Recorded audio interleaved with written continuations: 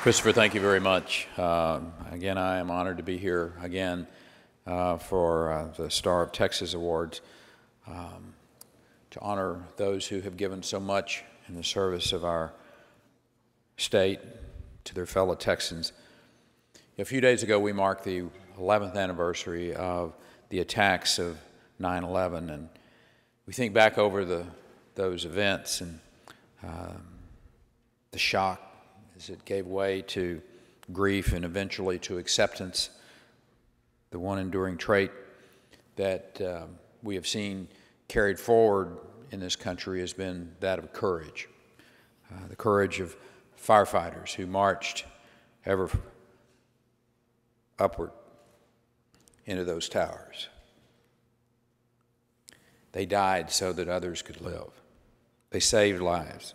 The courage of the first responders, both military and civilians, who pulled victims from the safety of that smoking hole that was the Pentagon, including a future Texas state senator who was one of those victims. They did that without regard to their personal safety. The courage of the civilians on United Flight 93 who risked and lost everything, knowing that they were the only ones standing between life and death for somebody on the ground. While the scope of those attacks seized the world's attention and this universal outpouring of grief, it's important to remember that the tragedy of 9/11 was felt most directly by individuals. It was felt in the form of fathers who would never return home, daughters who would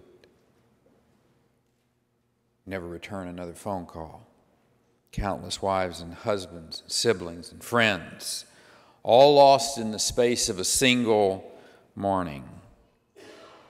For 11 years we have lived under that reminder of just how fragile our peaceful world is and how thin the line between us and disaster. That's a reality that our first responders in Texas face every single day. On any single day, they may be called upon to rush a car accident victim to the hospital, to earning those precious seconds that can be the difference between life and death.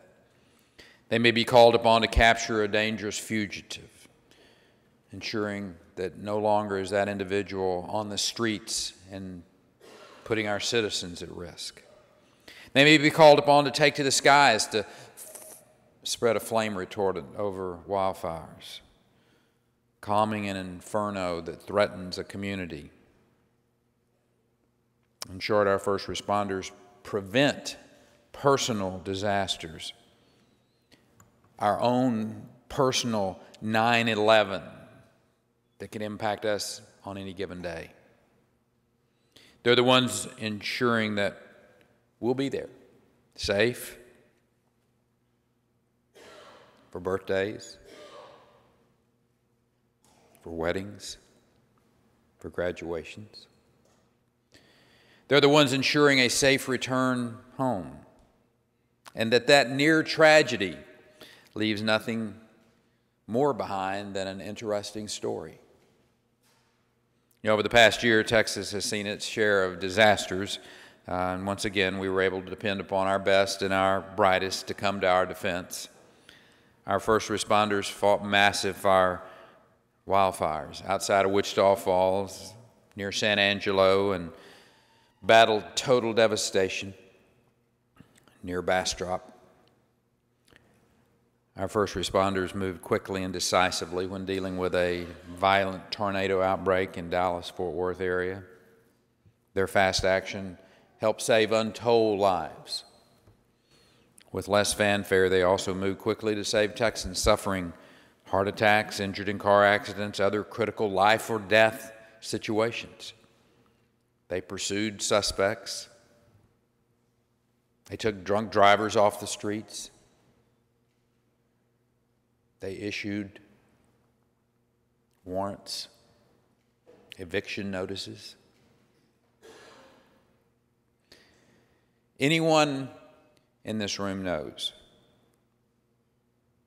that this calling, this noble service, carries with it a great element of danger. They understand, you understand, that placing yourself in harm's way will sometimes carry a cost, and all too often pay that ultimate sacrifice.